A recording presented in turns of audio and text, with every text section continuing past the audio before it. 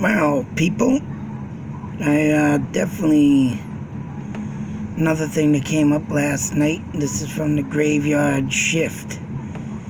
Of course, this was something else that pops up unexpectedly and something I've looked into and something I have experienced my damn self. Now, either these are what they say they are, or there is some type of animal that will make a pattern. Now, I am very aware of rabbits' patterns in the snow, and they look nothing like what we are going to look at today. Now, there's a whole article here talking about in 1855 England, and they do talk about animals that could have made this other than devil's hoofs. There's only two creatures in the world that make hoof marks, and it should be only two creatures in the world, and that is one, the mighty horse, two, the devil himself. So they claim, the devil being half man, half horse, but all in all, something I had found where I lived in Meadowbrook. And over 30 locations, 30 different locations, town, south, and east ends. And this is in England. It don't say exactly where, I believe, but through barns, up walls, across the frozen estuary, and even through pipes no more than 4 inches diameter. Local driver jobs. Wrong article. Ain't even an article. The job, stupid. The total distance of the tracks was between 400 and 100 miles. Been limited in scope, and Devil's footprints covered up to 100 miles, and counts of similar phenomenon throughout the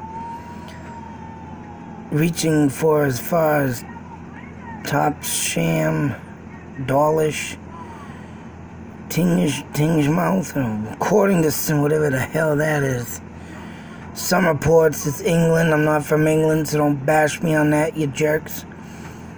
Totnes, Torquay, Dorset, or Lincolnshire. Overall, the strange hoof prints were found spanning in areas anything from where I already went over that, 40 to 100 miles. Of course, they find these a lot in the winter.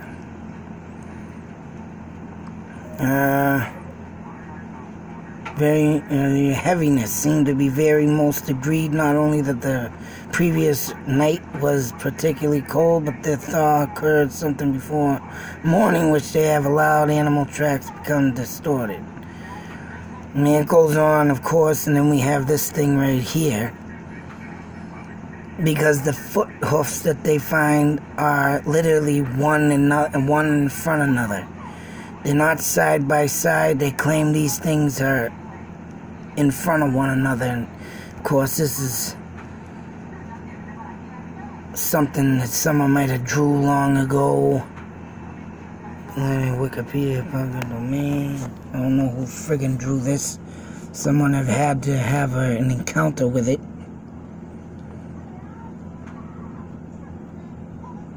It goes on to say, miles long path. Would later claim and took to staying indoors after dark after out there finding this seemingly substantial in 1957 when an anthropologist and a physical researcher reported hoofprints found on Devon Beach. Spaced 6 feet apart, implying a much longer stride than those reported in 1855. Detailing tracks she found in her parents' garden, her Description matched Devil's Footprints in 1855 almost exactly. So, you know, it goes on, of course, to say all that. People, you know, looking into this. People are starting to get, you know, venturing outside. And first-hand accounts of the event are rare and veiled in mystery. So here the hoofs drawn. I don't know who drew these. I don't know how far back and dated, but as you can see, one in front of the other. Scale feet. I mean, I'm going to stop it there because, no, I did cover this before. I don't know. Did I? Shit. I don't even remember. But because this is new and updated and reports of being in England now, I'm going to go into my photos and show you what I have still got these photos. If they will come up. Hello. Yes. Thank you. Bang. Here we have my hoof prints. Literally this now. And as you can see, as it said in that article, the melting of the snow the next day, it is similar to this. As you can see, it looks very melted, like it's, you know, melting, getting down to ground. These things stick into the friggin' snow very deep. And one in front of the other. Now, based on this picture, these were the only two tracks. Due to a lot of heavy traffic of walking in front and in behind these two footprints, it was all, you know, disturbed. Everything was messed up. Everything was, there was all different regular feet prints going on and so forth. And hold on a minute, I will be back. And how is your vacation going today?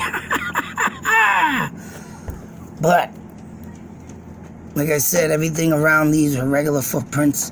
People walking their dog footprints, and I was even lucky enough to catch these two footprints. Of course, immediately when I took the picture here, you know, I'm staring at it and like, damn, that... Don't ask me why or how or why or what and when. But to me, seeing these and now having all these stories coming up, it's like, whoa, whoa, whoa, what the insane. It is insane. Of course, I took the pen out, circled them. But clear as day, if there is an animal that can make these kind of tracks, it would be very interesting to find out what and how it was made. But rabbit marks do make these kind of tracks in the end of the, right, you know, where the base is, where it's open. But up at front, to tell a rabbit's track, they will have another base track that will not connect with any of this, but it will be straight, directly in the middle of the U. Actually, let me take my pen out. Show you what I mean here. Capture. So, say so right here, you will see damn it, too thick. It would be right where this is, but right directly in the middle. And it will be the front paws, both like so. And then the back paws here would be like that, but literally it's pushing itself with its front paws, you know, both together in the middle. And the feet push from the back, of course, that are wide open. So that's a rabbit's track, and this is definitely not no goddamn rabbit's track. But whatever, and if there is an animal, maybe, that can do this form or whatnot, it would be nice to know what it is, because being that small, being out in that cold of, you know, air and winter, rabbits, of course, tend to have fur, and they obviously dig themselves out of their rabbit holes to look for what they can for food. I thought they hibernate, but they do hop around. But other than that, seeing this, like I say, hoofs, individually, both, same, bang, bada boom, bada bing. And seeing these, one in front of another, there's nothing side by side, as you can see, as clear as day. Right, once again, as you can see, straight on up. You're gonna mess me up here. Thank you. There's nothing indicating over here. There's nothing indicating over here. Straight on up. One in front of the other. So I'm just saying, whatever damn animal that could make this from 1855 till now, it would be nice to find out. But other than that, people are insisted that this is a devil's hoof.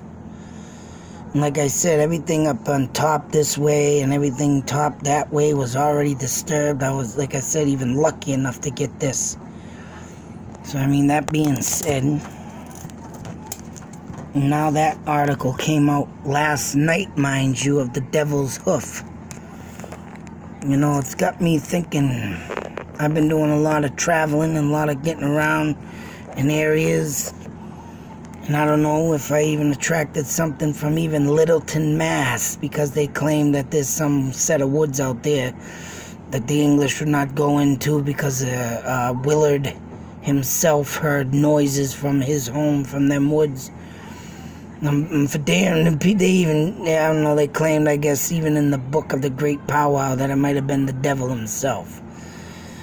So, whatever the case may be, like I say, I have these pictures still in my possession. This picture, one in front of the other. What animal is out there that does this? I would love to know, because it is definitely not a rabbit. Actually, just this winter, I saw rabbit tracks out in front of my window, distinctively made of tracks and made it look very, very strange because some disappeared and the other one stopped in front of my window and didn't go nowhere else. So, but I wonder